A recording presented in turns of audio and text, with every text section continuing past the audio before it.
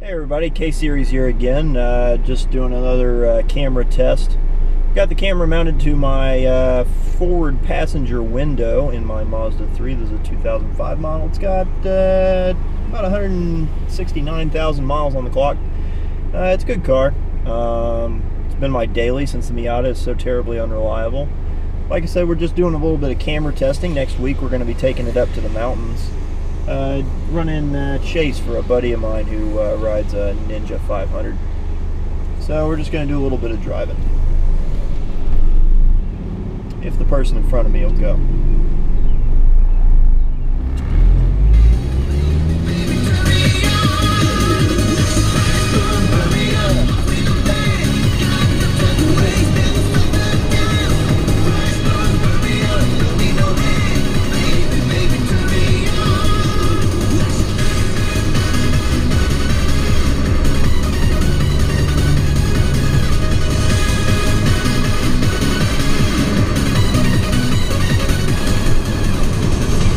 We're about to take is a road I've been driving since I learned how to drive.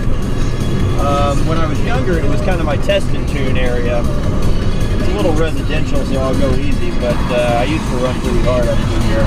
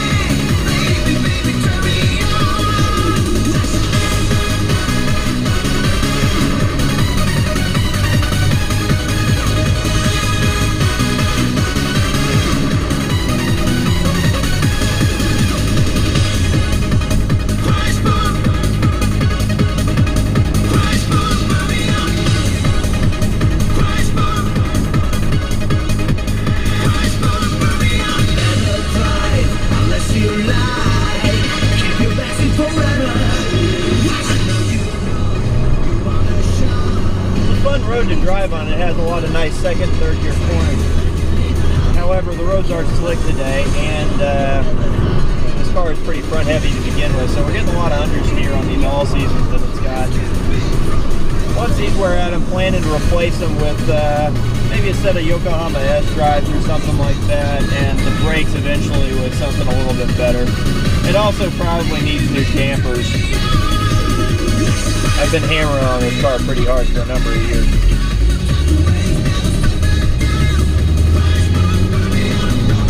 The name of this road, if you're local, is it's called Ridge Road. It runs between Holly Springs and Sixes Road, and eventually runs into Fells Ferry after it crosses the Sixes. But the section we're on is running between Holly Street and Highway 5 in Holly Springs. S-curve that I'm on now, I did spin and crash on it once. It's the only performance driving related crash I've ever had.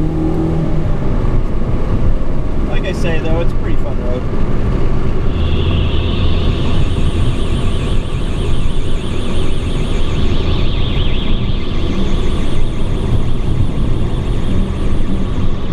Now we're stuck behind a Buick. When I was at my peak as a driver was about 2009. I would come home from a bookstore I worked at north of here, come home at about 1 in the morning, and I was really on it at the time. The Probe was on S drives, and it didn't have a muffler on it. So I can't imagine how many noise complaints got called in, but I did move along pretty well.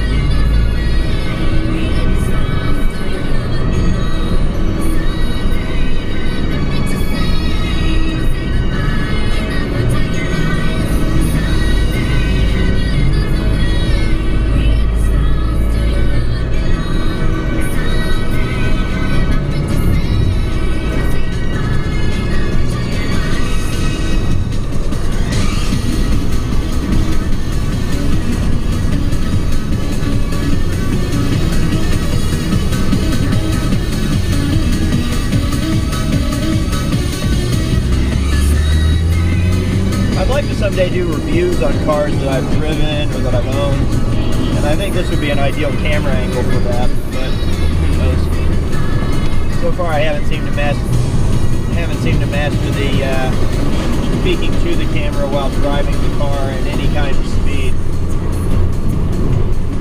So I tend to just focus on the car.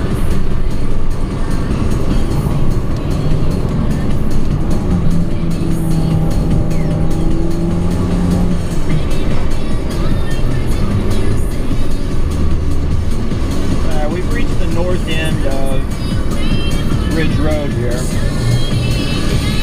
We'll call it a U-turn.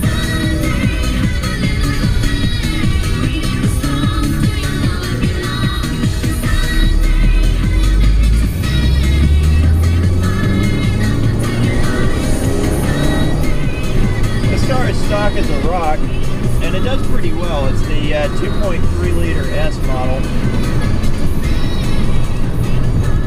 The only real complaint I have is that it likes to rev hang as a result of the electronic throttle. I did do one very minor modification when I got it, which is I put in a polyurethane motor mount insert. Put in a polyurethane motor mount insert on the pivot mount, low and back on the engine and trans. It does seem to put a little bit more vibration in the cab. It makes it a little easier to read how the engine's doing in terms of its speed. It makes it a little easier to judge shift points, and more importantly, it makes the throttle a lot more responsive. I really enjoy that, as you might imagine. I also put in this 8-ball shifter, except it's a 3-ball because it's a Mazda 3.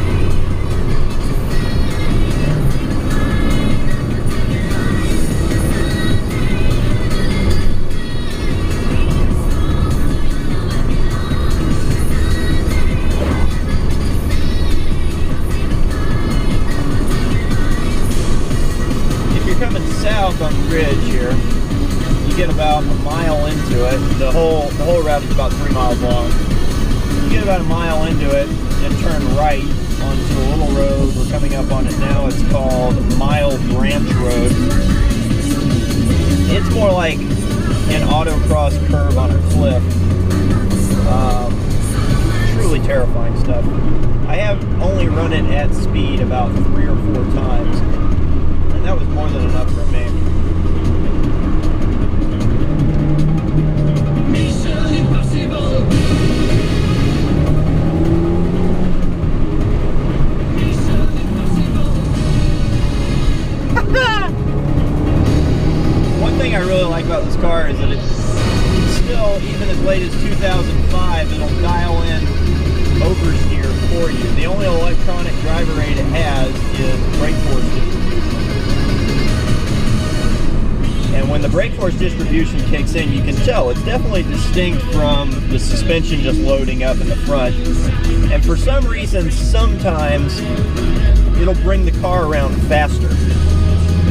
I don't know how Mazda did this, and I don't really care. It makes the car a lot more of a handful in the corners. And I mean that in a good way. Too often an economy car has got way too much front loading on the brakes. It's not the case in this thing. So that's what you just saw me catching there. We're stuck behind a Honda Odyssey, which not a traditional sporting machine, I'll give you that. But he's not going all that fast. He doesn't seem like he's out for blood today. In fact, we are doing exactly the speed limit. So I'm going to go ahead and turn off the camera now, and I'll review this footage later, maybe put it up.